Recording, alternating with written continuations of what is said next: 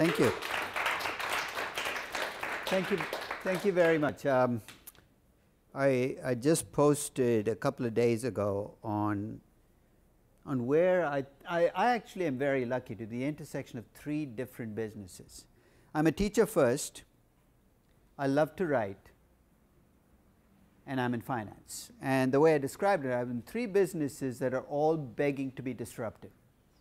3 really big, badly run businesses, all of which need to be taken to the cleaners. So I've made it my objective at this point in my life to disrupt the businesses I'm in. And this is one of those acts of disruption, because I think for too long we've thought about teaching as being classrooms in universities, but I don't see that restriction anymore. So what I'd like to talk about is actually what I've been teaching for 30 years. To give you some background, I came to NYU in 1986, and when I first came to NYU, they gave me a class to teach. It was called Security Analysis, and for those of you who know the history of that class, it was a class that Ben Graham taught at Columbia in the 1950s that you know who, he who shall not be named, took. And it's a class with a long and hoary tradition. So they handed it to me and said, you got to teach this class. I took one look at the class and said, no way. This is the most boring piece, a collection of topics I can think of, because by the 1980s it was showing its age. So I went to the head of the department and said, I'd like to teach a valuation class. And he said, don't do it. There isn't enough stuff in valuation to actually teach a class. And you know what? In 1986, there wasn't enough stuff in valuation. There were no books in valuation. In fact, when I did my MBA, which was way, way, way back in time, 1979 through 81, 2 years of the program, we spent about an hour and a half collectively on valuation. So I thought about it and I said, I'd really like to teach the class, and I considered 2 options. One is to go the official route in the university, which is to ask officially for the class to be okayed. And if you've ever been in an academic setting, as most of you have, you know how difficult it is to get things done officially at a university. A committee will be formed to report on another subcommittee, and by the time they get back to you, you'll be ready to retire. So I discovered early on in my academic life that if you want to get something done, it's best to do it subversively. So here's what I did. I said, okay, I'll teach the security analysis class. And I went into the classroom and I taught a valuation class. They have absolutely no idea what I do in the classroom. I mean, I could be teaching cooking for all they know, right? So you know how long it took them to find out? In 2008, I got a call from the dean's office. This is 22 years after I've been teaching this class, saying, we've heard you teaching a valuation class. And I said, yes, I've been doing it for 22 years. He said, we should call it valuation. I said, welcome to reality.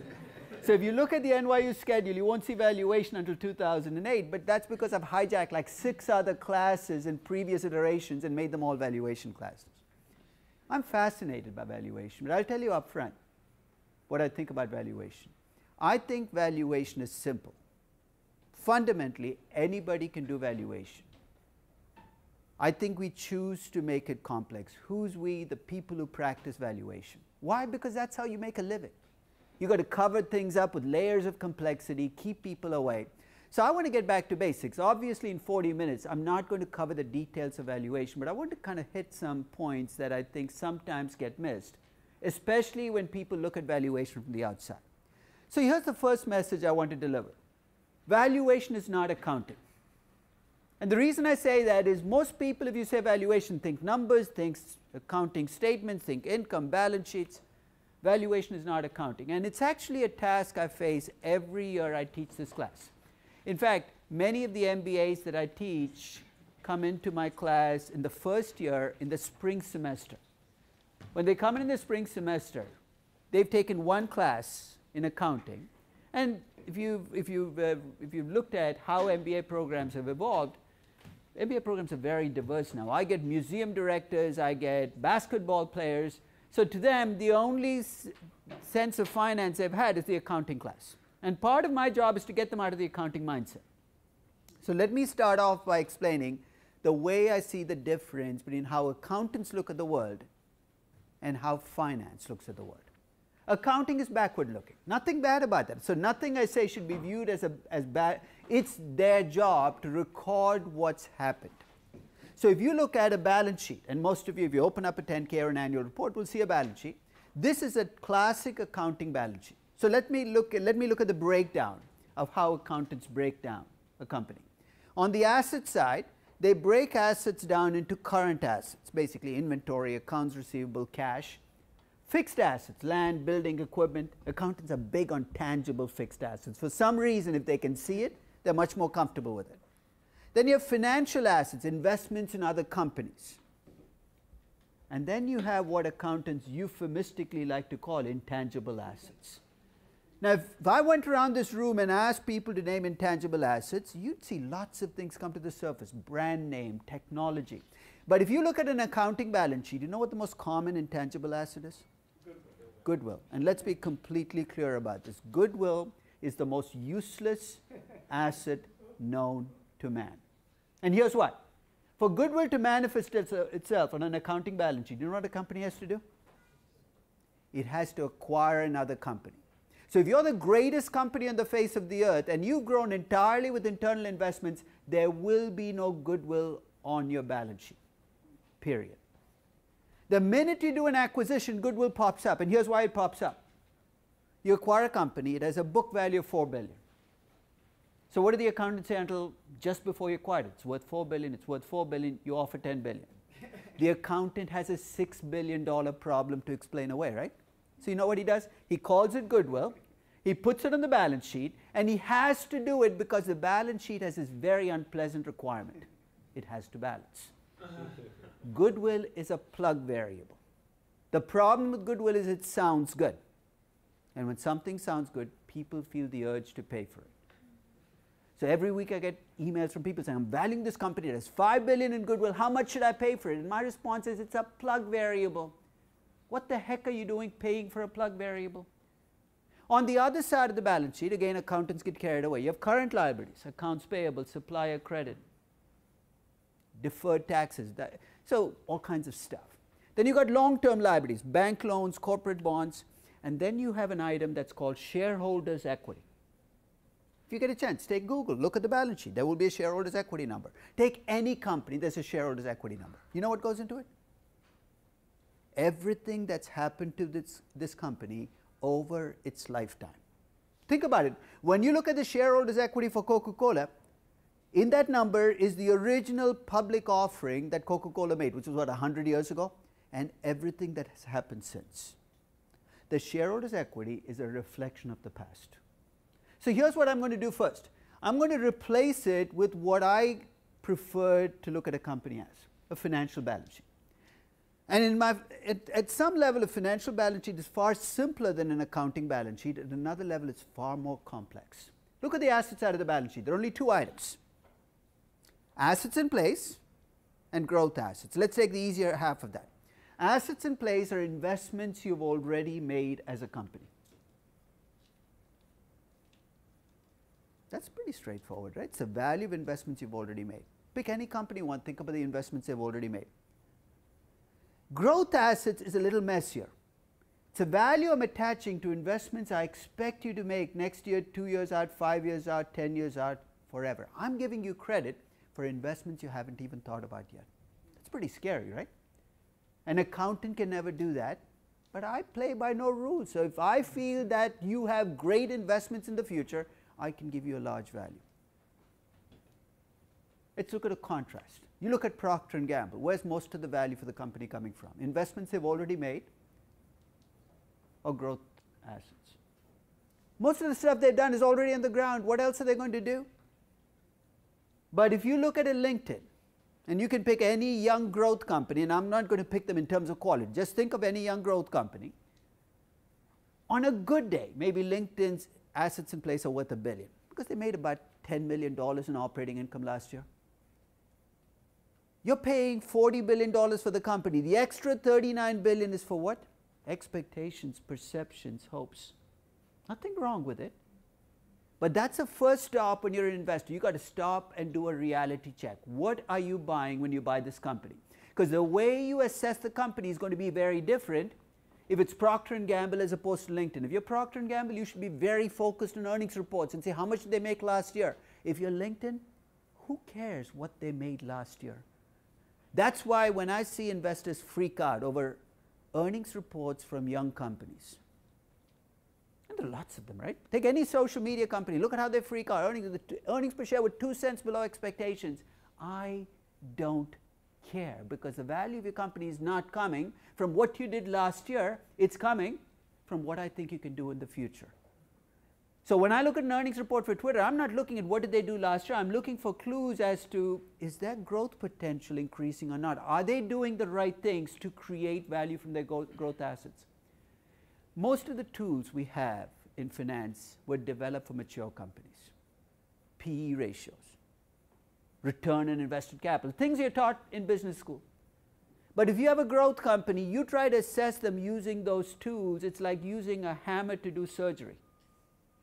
Think about it. That's going to be bloody and it's going to come to a bad end. It doesn't work.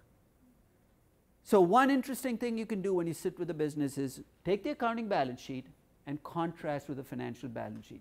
The younger a company, the less you will learn by looking at the accounting balance sheet, for a simple reason. If you haven't been around long, the accountant has nothing to record. So you look at a Twitter's balance sheet or LinkedIn's balance sheet, there isn't much there yet. Doesn't make them a bad companies, it just makes them different. And on the other side of the balance sheet, you got only two items, debt and equity. There are only two ways you can fund a business. You can borrow the money or use your own money. You can slice this and dice this as much as you want. You can call them bonds and stocks, but every business has to have that choice. And guess what? You tell me where the bulk of your value comes from. I'll tell you whether you should be funding your business with debt or equity. And think of what? Let's say you're a young growth business. How young? You're an idea business. You're Snapchat. No revenues yet, no earnings yet, plenty of potential. How should you fund your business? What's the problem with borrowing money to fund an idea business? Have you tried paying interest with ideas? Go to the banker and say, you know what, I have a lot of ideas. You can't make interest payments with ideas. If you're an idea business, this is corporate finance 101. Don't go looking for trouble. You have to raise equity. So that's the first message I want to deliver. Here's the second one. I often see valuation classes structured around spreadsheets. In fact, some of you might have sat in one of these classes by Training the Street. I like those guys. They come in with spreadsheets. They teach you how to be an Excel ninja. You can write macros on top of macros. You can do those, those shortcuts and turn columns into yellow, green, blue, etc. And at the end of 2 days, you are a master at Excel. And you think this is what valuation is about at the end of the process.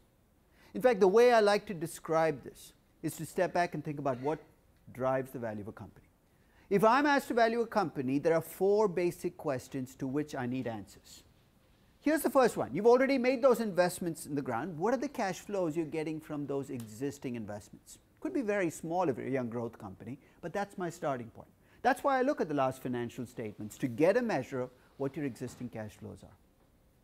The second question I'm going to ask you is, what is the value that I see you creating with future growth? Notice how I phrase the question. I'm going to ask you, what's your future growth? Growth by itself can be worth a lot, can be worth nothing, or can destroy value. Growth can be good, bad, or neutral, because you've got to pay for growth. So I'm going to ask, what's the value you create from future growth? Much more difficult than to answer than what are your cash flows from existing assets, but I need that answer. Third, I'm going to ask, how risky are these cash flows? Notice I didn't throw in any terms to kind of buzzwords you throw in there. What's a beta? Those are tools. Don't mistake tools for end games. I need a measure of risk, and I need to bring it into the value. And finally, I'm going to ask, when will your business be a mature business? Because I've got to put some closure on this process. I cannot keep estimating cash flows forever. So those are the 4 questions around which the valuation swivels, which then brings me to the way I think about valuation. When I start my valuation class, which doesn't start till Monday, there'll be 200 people who walk into the class. And the first question I ask them is, are you numbers people? Or are you story people? In fact, think about it for a moment. I'll bet, given where I am, that there are more numbers people in this room than story people, right? And the reason I say that is, when I look at investing, you have 2 camps. You have the numbers people who love to grind through numbers. It's all about the numbers. And if the story people who like to be creative, they like storytelling. The VC business is a storytelling business. I know they throw numbers in like that target rate of return, but it's an afterthought. It's a negotiating tool. It's a story game. And the problem right now is the story people think that the numbers people are all geeks. And the numbers people think that the story people are all crazy. And they can't talk to each other. In fact, it's almost funny to sometimes watch two story people and two numbers people trying to talk about things, and they're talking right past each other. And here's the challenge I see myself having. When I come into that class and there are how many story people and how many numbers people, I ask them actually in a very simple way to see which one you are if you're not sure. I ask them, how many of you enjoyed history in high school? And you'll have 20 people, but I love that class. Those are the story people. So how many of you preferred algebra to history? That's the numbers people right there. And my end game for my valuation class is to have numbers people with imagination and story people with discipline. That's the way to think about valuation. If you're a story person, I'm not going to stop you from telling stories. Stories are actually much more effective at selling businesses than numbers are. And it's been true for as long as human beings have been on the earth. So if you tell a story, what I want you to also bring in is enough numbers to discipline yourself, because if you don't have the numbers, it's very easy to veer away into fantasy land. If you're a numbers person and you have no imagination, you're not going to be able to do valuation because it's all about the numbers. If you do a good valuation, it should sing a tune. It should tell me a story. That's what I'm looking for. Behind the numbers, what is the story you're telling about a company? So when you look at the two groups, each believes they're the chosen people. The numbers people say, we're the chosen people, we have spreadsheets, we have numbers, we're on the right side of history. And the story people think, oh, you should listen to us, we are the creative people. And I think they're both right and they're both wrong. There's something to be gained from the other side, and to me that is the key in doing valuation right. You've got to work with both sides of your brain. I don't even know whether this is mythology or not, that there's a left brain and a right brain. But let's face it, some of us prefer to work with numbers and we have to force ourselves to think about stories. And some of us prefer to tell stories and we have to force ourselves to think about numbers. Think about your weaker side and work on it, because that's what's going to give you power and valuation. So when I do a valuation, and I use a discounted cash flow valuation, it's a tool. So when you hear DCF being used as a curse word, and venture capitalists have used this on me.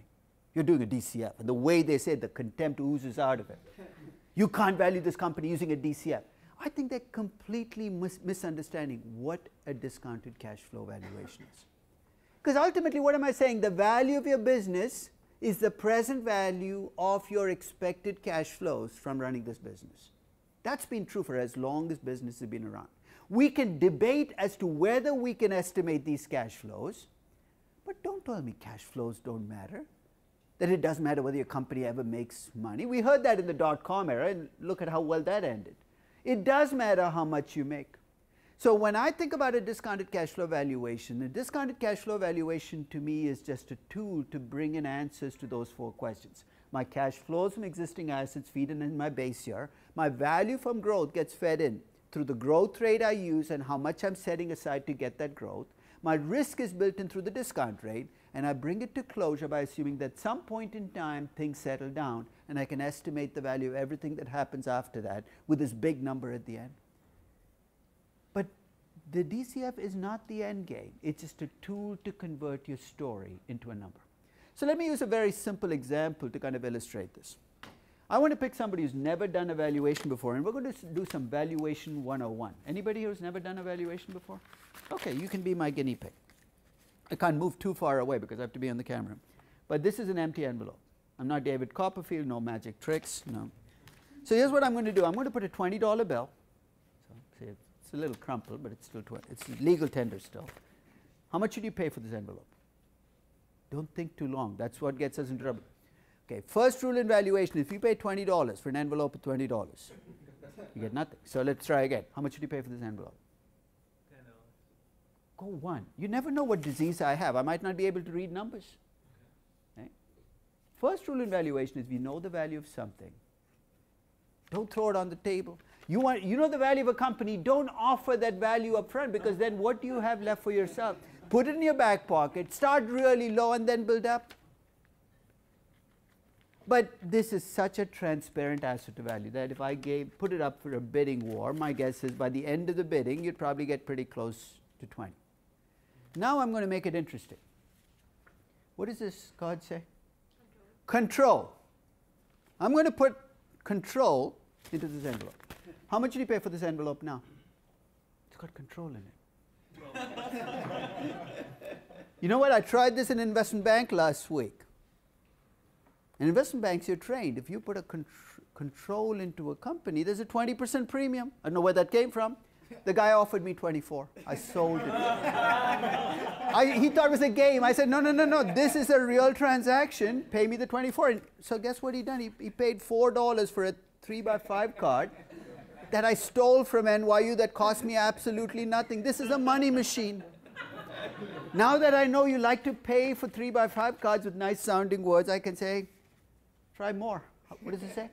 Synergy. That's a big one. Right? I'll throw that in there. That'll probably go to 26. Okay. What does it say?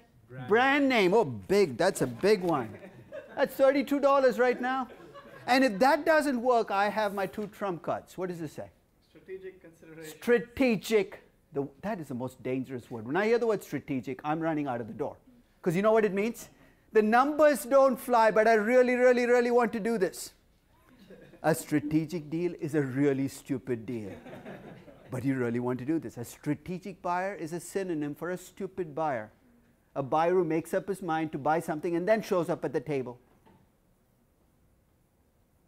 And here, if nothing else works, here is the trump card that always works. What does it say?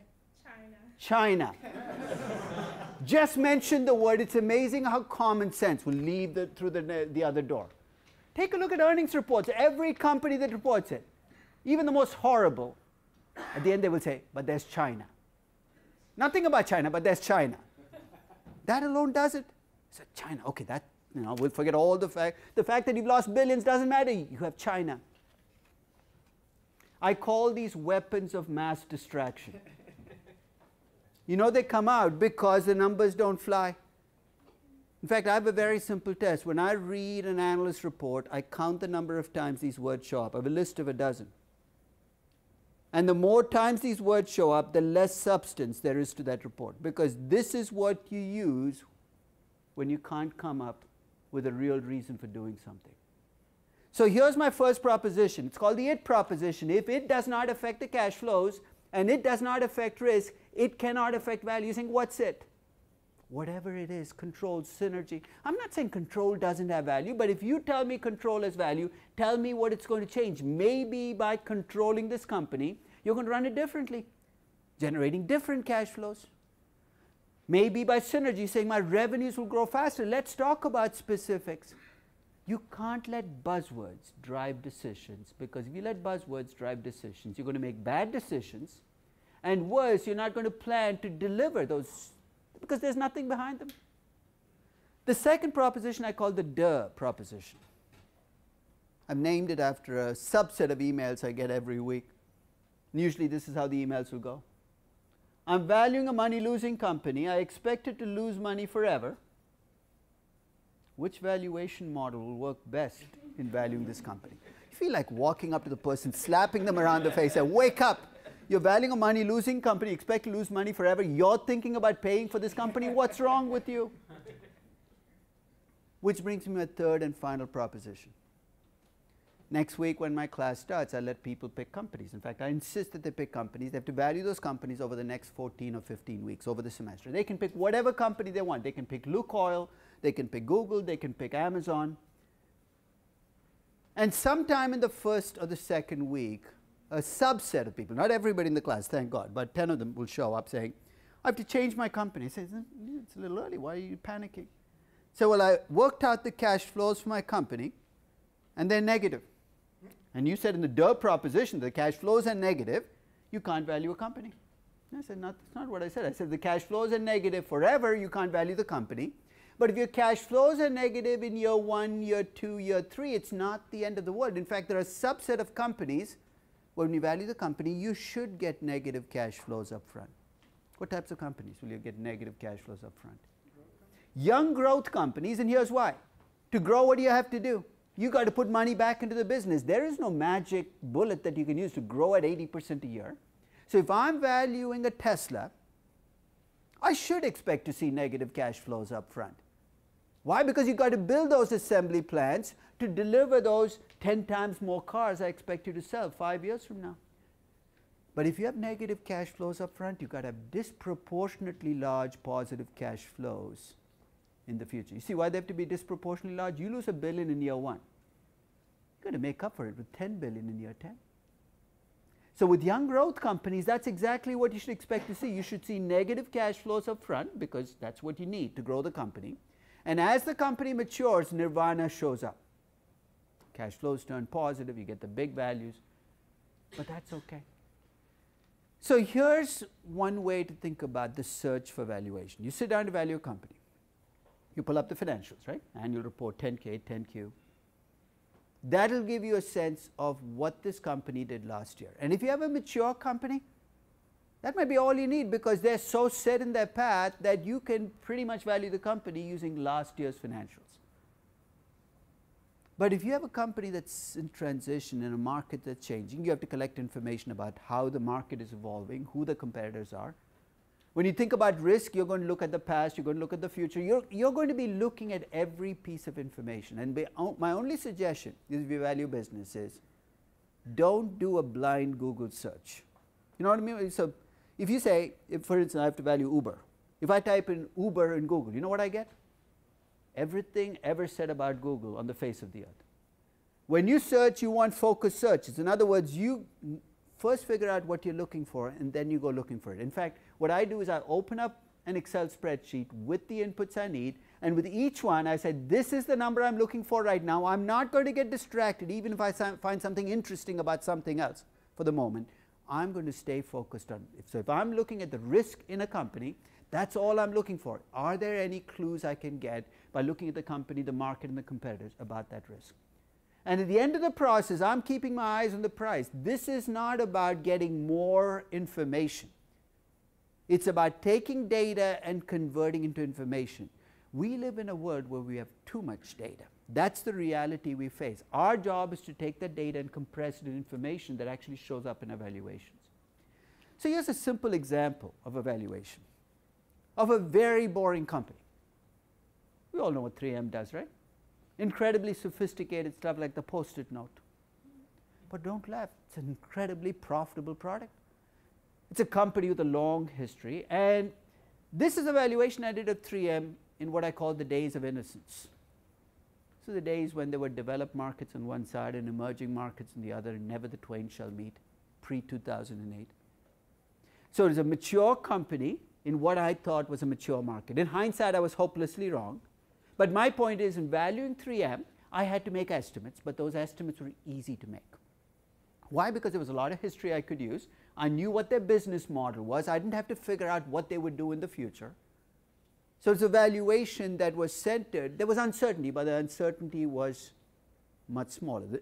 The way to think about it, if you think about narrative and numbers, in the case of 3M, the story is almost done. You're in chapter 33. There's not much room for you to change the story. You can't go back and rewrite the story. So this is a valuation that you can do almost on autopilot. And this is the kind of company that you're taught to value in a valuation class in school. And I have some really bad news for you. If this is the kind of company you can value, anybody can value these companies. In fact, I'm not even sure you need a body. I have in fact, how many of you have Apple devices, or is that not allowed in Google? Right? If you have an Apple device, go to the iTunes store and type in uValue. It's an app that I co-developed with a friend of mine, Anand Sundaram at Dartmouth, that does valuation. So you download it, you plug in the numbers for your flight is 30 minutes delayed, you have nothing to do, you're one of those freakish people who likes to work with numbers, you put in 9 numbers, you value a company, you move on. Okay? And I wrote it because I wanted to disrupt this valuation business, because so much of what you pay for in valuation is a banker feeding numbers into something like that, and then spending 25 days making it look like he did a lot of other stuff, and then charging you millions of dollars for something he has no business charging you millions for. So if you're valuing 3M or companies like that, you don't need an appraiser. You don't need a banker. Anybody should be able to value those companies. But let's talk about more interesting companies. It's a valuation I did of Apple in March of 2013. I've actually valued Apple every 3 months forever. But since 2010, I've been public about my valuations. What I mean by that is on my blog, which is a Google blog, so it's a good thing about it, I guess. Okay. I post my valuation of Apple because I don't believe in the way I describe it is I'd rather be transparently wrong than opaquely right. And in this business, people want to be opaquely right. What I mean by that is that they will say things that are so difficult for you to construe that no matter what happens, they can say, I told you so. And it drives me crazy. So what I do is I said, this is what I think the value of Apple is. And of course, I'm going to be wrong, but at least you can see where I went wrong. So this is a valuation I did of Apple in March of 2013 because every time a new earnings report comes out, I revalue the company. So I'm due for one very soon because Apple's earnings report just came out last week. What I'm trying to illustrate here, though, is in valuation, traditional valuation, here's how you value a company. You make best case, basically not even best case, you make your expected value estimates for things like cash flows and growth and risk. Point estimates. So I ask you what the growth is, you give me a number. You ask me what the risk is, you give me a number. But the reality is, if you think about it, is you face uncertainty, right? You have a distribution in your head and I'm forcing you to give me a number. And part of you is saying, it's 8%, but it could be 3, it could be 11. And 25 years ago, I can see why you were stuck. You had to do that because we did not have the tools to actually bring in uncertainty. I actually have Crystal Ball attached to my Excel. If any of you use Crystal Ball, it's a simulation add-on to Excel. And what it allows you to do is enter a distribution for your assumptions rather than a single number. So if I'm valuing a company like Apple, rather than give one number, I can give you a distribution. So rather than say revenue growth is 6%, I can say it's uniformly distributed between 3 and 9. And the more uncertainty you feel, the wider the distribution is going to be. And if any of you have done a simulation, here's what happens. The computer goes picks one outcome out of each simulation and does a valuation. Crystal Ball's default is 100,000 simulations. This is what my simulated value for Apple was in March of 2013. See, what is that? How does that help me? The stock price was $450. In my base case valuation, I got about $580. So I could give you the base case value and say, I think Apple is undervalued, but your defense will be, but you could be wrong. Of course I could be wrong. But what the distribution shows you is how wrong I can be. And if I'm a decision maker, I'd much rather base it on a richer set of information because here's what I can tell you about Apple. I can give you an expected value like I did before. I can also tell you if you pay $450 what the chance you are wrong up front is. I can give you an ex-ante probability. There's a 21% chance you could be wrong. All I have to do is count the number of values below $450. And I put up a distribution, and in March of 2013, based on my valuation, I said, I know I can be hopelessly wrong on my inputs, but based on the outcomes, it looks like there's a 90% chance. You see where the 90% comes from? The 10th percentile is about $450. The stock is trading at $450. Investing is a game of odds, and it looks to me, based on my assessments, that the odds are in my favor. And of course, this is an investment that's worked out hopelessly well in some cases. Hopelessly well because the stock is now, what, 840 with the 7-to-1 split. Not everything works out that well. But what I'm trying to say is don't let uncertainty stop you. And especially in the technology business, I find this defense to be very troubling. You ask people, why are you not valuing this company? Because there's too much uncertainty. What does that mean? Your estimates could be wrong, but that doesn't mean you can't make an estimate. Saying that there's too much uncertainty, do a valuation, and then investing in the company, to me is the height of insanity. And lots of venture capitalists go through that cycle over and over again. They say, I don't want to value the company, but I'll invest in the company. You can't tell me one thing and do the other. So if you cannot value the company, at least do the logical thing and never invest in those companies. But if you want to invest in young growth companies, you have to get your hands around those numbers and make your best estimates. Now, of course, with a young startup, all these questions become more difficult to answer, right? If you're the founder of a young startup, let me ask you the 4 questions to which I need answers, and you're going to see why life is so much more difficult. First question, what are your cash flows from existing assets? You have a young startup. What's the answer to the question? What assets? I have nothing. I'm sitting on a chair. I don't even own it. Okay, that was easy. Then I ask you, how much value do you think future growth will bring in? You say, a lot. So can you be a little more specific? Not really. I don't even have a business model yet. Then I say, how risky are you? Very. But you can't give me past prices and earnings because you haven't been around. I say, when will you be a mature company? And you fall on the ground laughing. You might not even make it through tomorrow. Every question becomes like pulling teeth. And that's why with young startups, people give up. My suggestion is, rather than give up, make your best estimates. Don't put the weight of the world on your shoulders saying, I have to be right. You cannot be right, but you can still make estimates. For the last 4 years, every time you've had a big IPO come up, the week before the IPO, I try to value the IPO. The reason I do it the week before the IPO is you wait till the IPO is priced, that number starts gnawing away at your brain. So when you do a valuation, your number starts to wander towards that number. So this is actually a valuation I did of Twitter the week before their IPO. So what triggered this was I was in CNBC. So once in a while I end up in that insanity. And I was actually, we were talking about Twitter, and there was an analyst there who was very optimistic about Twitter, and he said, so I said, why do you think Twitter is worth so much? He felt it was worth $65 or $70 per share. He said, because the online advertising business is huge. So I said, how big is the online advertising business? He said, I don't know, but it's huge.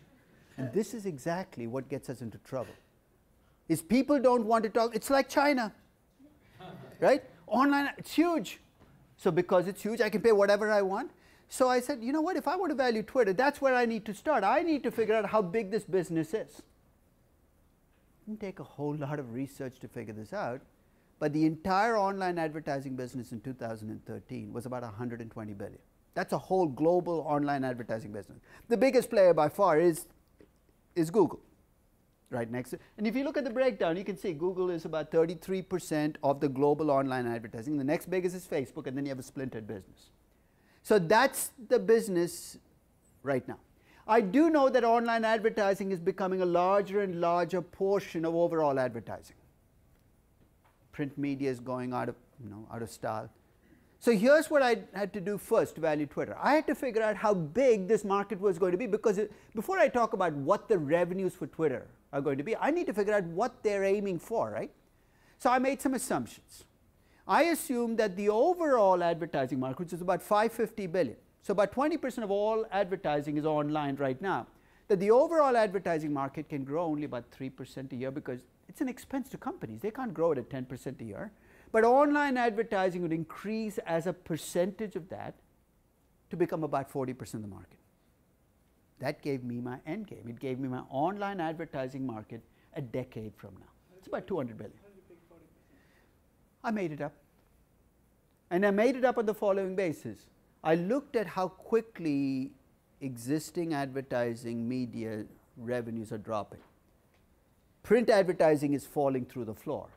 But TV advertising has actually been surprisingly robust. So there are certain kinds of advertising where I think you're going to see other advertising. Billboard advertising is not going to go away. Because if you're driving, it's tough to have online ads. Maybe you'll figure something out, right? But you'll have a lot of accidents. So I made that assumption. And clearly, that's where you and I can have different values for Twitter. But at least we're talking about substance. So if you made a stand saying, I think it's going to be 60% of the market, okay. So you'll have to go marshal the ammunition for that. So I use 40%, and then I had to make a judgment as to what percentage of that market Twitter would capture. That's tough, right? You've all seen how Twitter ads work, right? That sponsored tweet that shows up pisses me off no end. I've never clicked on a sponsored tweet. I hope nobody ever does. Okay? But that's the way they make their advertising revenues.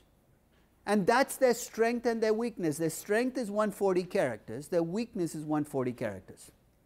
That's their strength because it makes it nice, compact. The weakness is it can't be your primary advertising. So the way I see it is, even if Twitter succeeds, it'll never be a Google or a Facebook.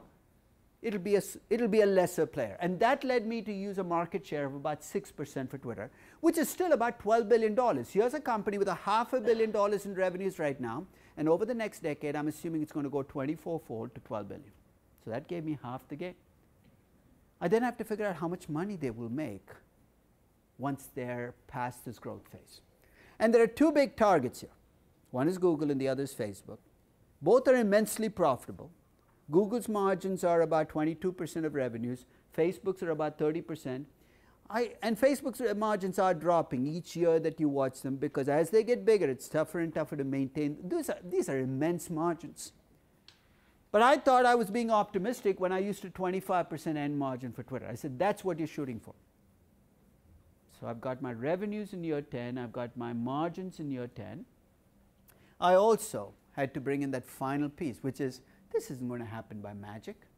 You're not going to go from $500 million revenues to 12 billion without doing something. So I'd estimate how much they would have to put back into the business in acquisitions, new technology.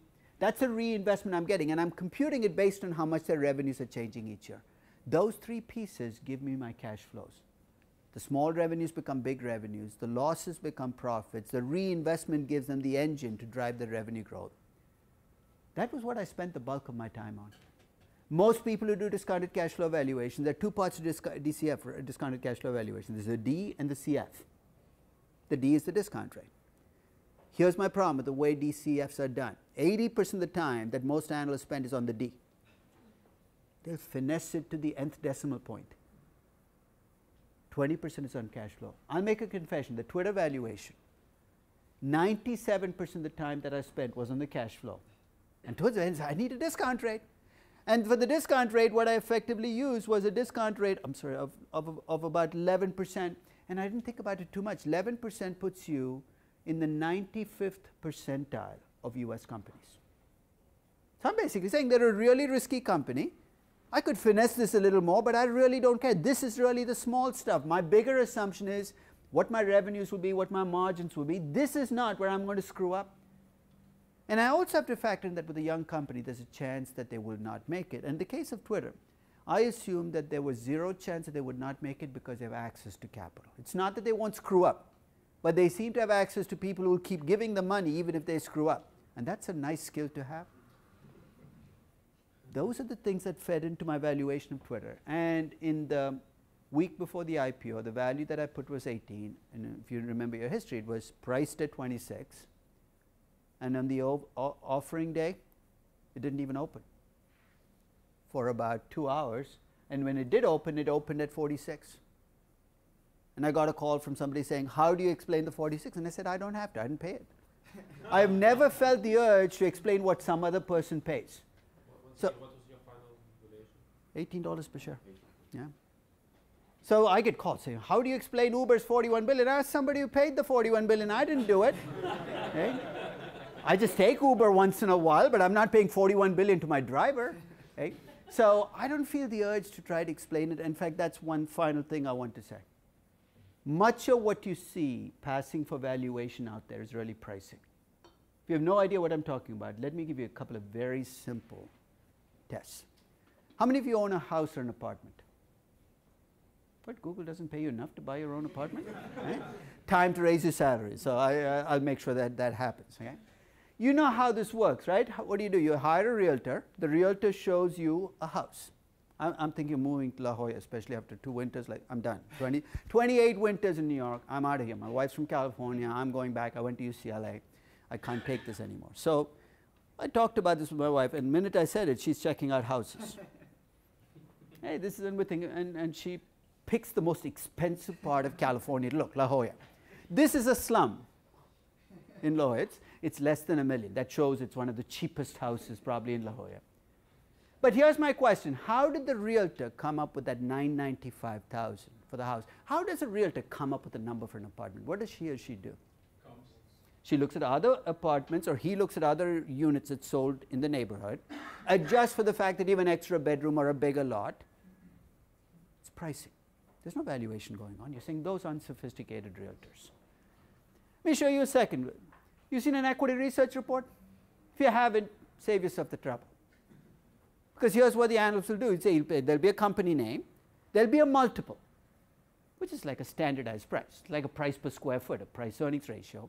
There'll be 15 other companies that the analyst claims are just like your company. In what universe, I don't know.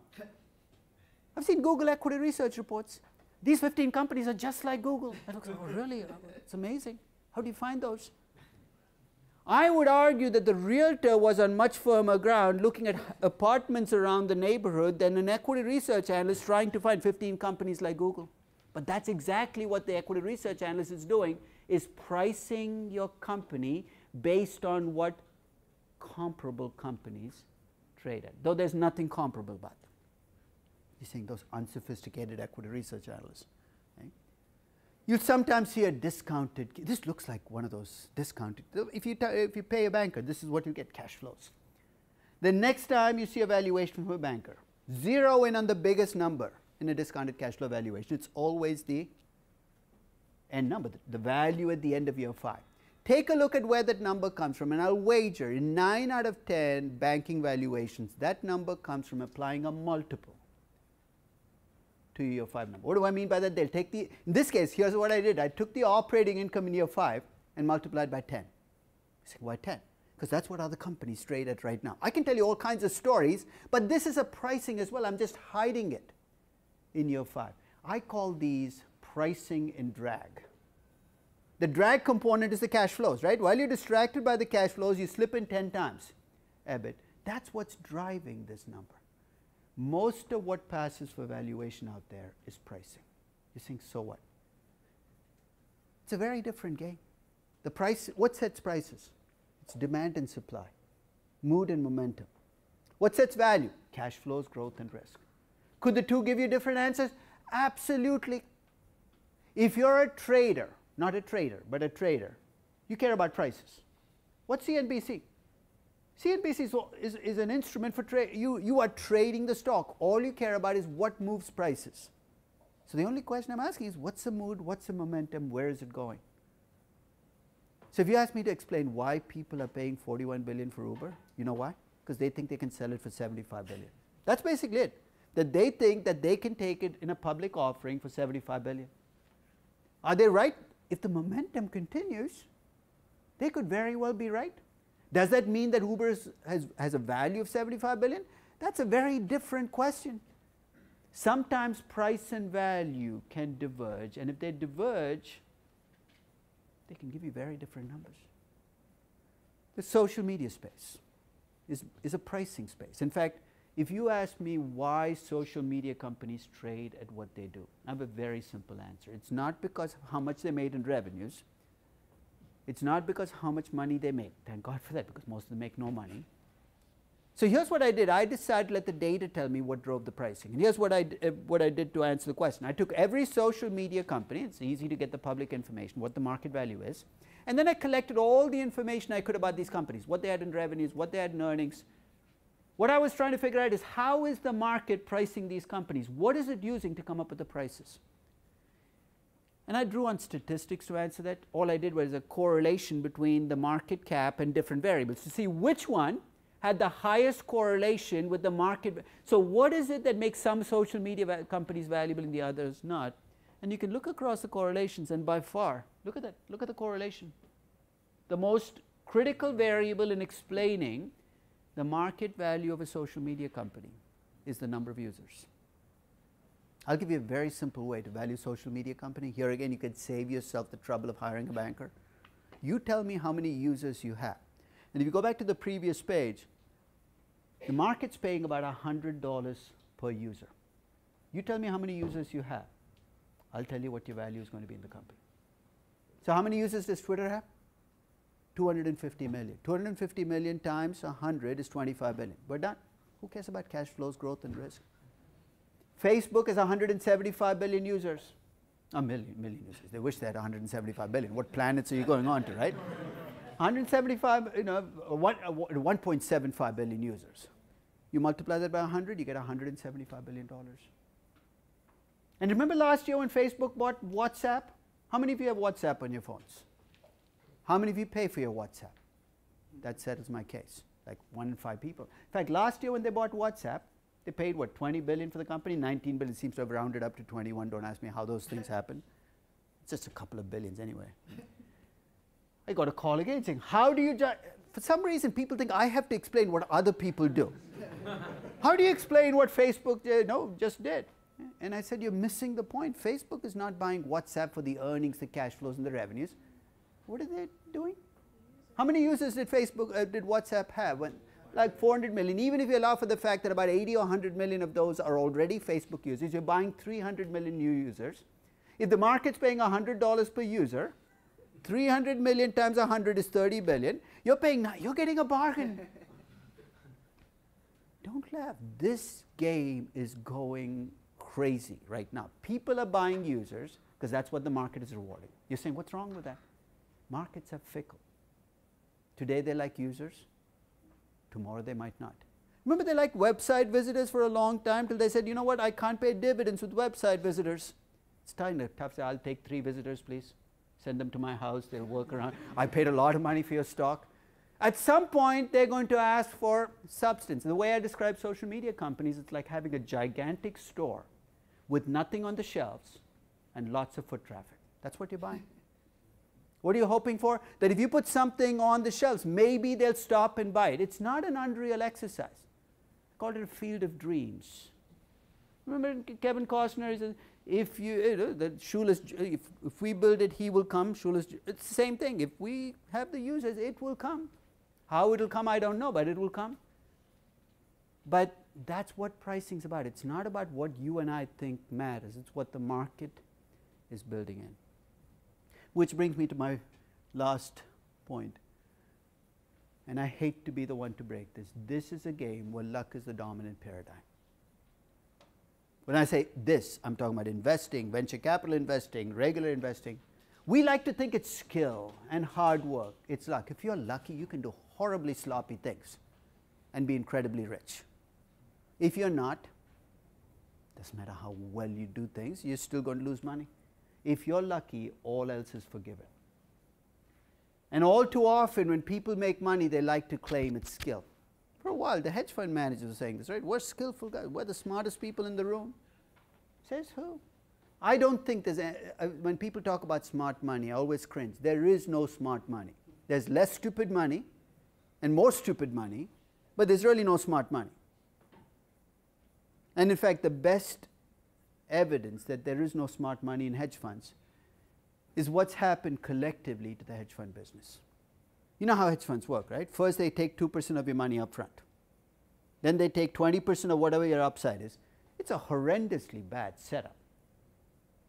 But you do it because you're greedy. You think they can deliver more than the market. Collectively, hedge funds deliver about 1 percentage point less than what you could make by putting your money in an S&P 500 index fund.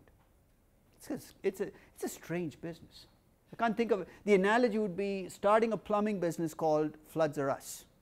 And here's what you do. There's a leak in your house. You call me and I leave a flood. You would never call me back, right? That's what we do collectively with these hedge funds. We pay them tons of money to do what? Earn less than what we could have made by not paying them. You figure it out, because I certainly can't. So here's my final point about valuation. It's one of my favorite movies of all time. It's The Wizard of Oz. Remember the story? Dorothy gets sucked out of Kansas. She gets dumped in Oz. She wants to go back to Kansas. Don't ask me why. I've stayed in Oz. Right. So of course the movie starts with, I need to go back. And of course she's given the classic advice. Go meet the Wizard of Oz. He has all the answers. And the entire movie is about her going on the yellow brick road and this motley crew of characters she collects, right? The scarecrow who needs this, and a tin man, the lion. And they all get to Oz expecting the wizard to be this all-powerful person who grant. They walk into the chamber, they each tell the wizard what they want, and the wizard has this deep voice until the curtain drops and you realize it's a small guy behind the curtain who's been pulling, that there's really no Wizard of Oz. But it turns out that they all got what they needed during the course of the journey. You see, what's this got to do with valuation? I firmly believe that you learn valuation by doing. You really want to learn valuation. Here's what you need to do. Value a company. First time you do it, it'll be like pulling teeth. Then value another company. It's different from the first company as you get. So next week, I'm putting up a valuation. It's a crowd valuation of Uber post that I did on my website, where at each stage, I ask you to decide what Uber is. Is it a car service company or a transportation company? Is it a local networking benefit or a global networking benefit? I can tell you my story, but and at the end of the process, I say, based on your story, this is Uber's value. And the value for Uber ranges anywhere from 800 million to 95 billion, depending on the story you tell. When we get big differences in value, it's not because our numbers are different, it's because we have different narratives. Not all of these narratives are equally likely, and that's really the question you got to ask is, what is the right narrative for my company? I promised I would not talk about Google, but I will leave you with this thought. If you're thinking about Google as a company going forward, as an investor, here's the question I'm asking. What is the narrative I'm telling about this company? What do I see this company doing? Because that's what's going to drive the valuation of Uber, of Google, not the fact that because of exchange rate movements you did not deliver the growth you did. Who cares? In the larger scheme of things, those things don't change your narrative. If investors react to it, let them react to it. This is about telling a story and delivering the kinds of decisions that back up that story. That's about it. Thank you very much for listening. If you have any questions, I have a couple of minutes to answer the questions. Yes?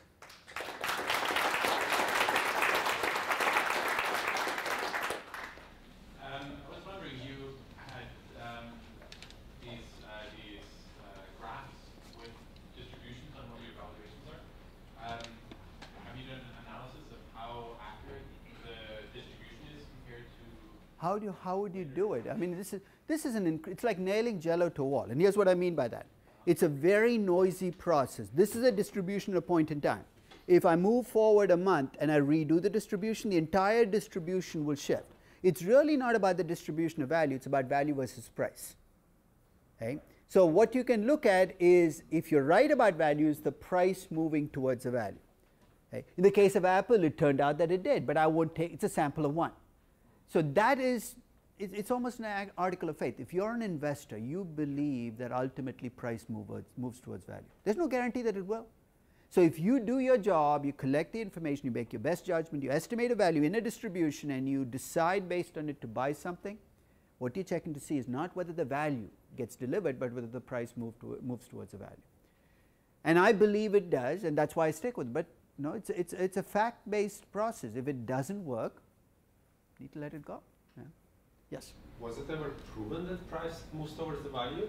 Like, because was it, how, again, you know, ultimately reality, there is a reality here, which is businesses, perception is fine. If you're valuing a Picasso or pricing a Picasso, it's all perception, right? If tomorrow we all woke up and said the guy can't paint, he's got nose in the wrong place. Right?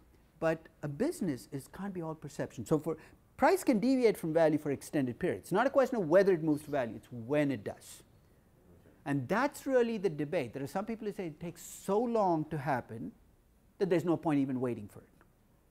Those are the traders. They say, well, look, I'm going to make money in the next, if your time horizon is 6 months, don't even waste your time thinking about value. You have to play the pricing game. So it's almost a given when you play the investor game that you have a longer time horizon. Yes?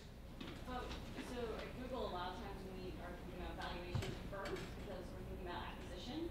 How do you mix in the concept of I'm going to bring this whole team on board, and how do you incorporate into the valuation? Well, I think at the right, I'll tell you what I think about acquisitions in general, rather than speak about Google. At the right price, I don't care who you buy.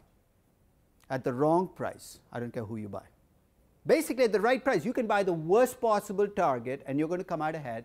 At the wrong price, you can do everything right, but you're already screwed. Okay? I think in acquisitions, the problem I see is that we spend too much time on finding the right target and doing all that neat stuff where we fit stuff, and too little time asking, what are we paying for that? You're right. After the acquisition, there's all that post-acquisition work you have to do to deliver, especially if you're talking about synergies, because that's often what drives your acquisitions. Or whatever additional value you create. So that requires that you take the strengths of the company you've acquired and add it on to your strengths to deliver it. That requires work. And that's, I think, the bottom line. It's not going to happen magically. And that's why I'd prefer that it be done before the acquisition, that you start putting plans down of what you're going to do before the acquisition, rather than wait after the fact and say, oh my God, this is not going to work. So if you've got an acquisition process, it's got to be disciplined, and it'll work only if you're willing to walk away from the table, even if it was the best target you've ever found, but the price is too high. Okay? If you're never willing to walk away from the table, you are going to overpay over and over again. And in too many big companies, The problem I see is that the company decides it's going to do an acquisition and then goes to the bargaining table. You're in a terrible position to bargain if you've already decided you're going to do this. Right? Last question, then I'm going to stop. Yeah. Okay, I have a question. Yeah. Go ahead. All right. Okay. So Aswath, I was curious. What is your take on an individual investor who's people like us who have maybe full-time jobs, who are not, and a lot of us are not MBAs and not students of valuation, and the traditional sort of conventional advice is to buy an index fund. I was just curious, do you endorse that, or for someone who's interested in learning things, what do you recommend? Well, investing takes work, and if you don't have the time for that work, it's probably best not to put yourself at risk by doing something because you heard somebody say it, right? So my suggestion is go with a low, time-intensive investment strategy. It doesn't always have to be an index fund. It has to be some kind of, you got to spread your bets, okay? And don't overreach. You don't get rich by investing. You get rich by doing whatever you're doing, and investing is about preserving what you've made elsewhere and growing it. It's when you get greedy about trying to make that killing on your investment that you tend to overreach. Okay? So I have to stop there. Unfortunately, I have a 4:18 train. I wish this were not true. I'd have normally stayed till 5 o'clock. So thank you very much for listening.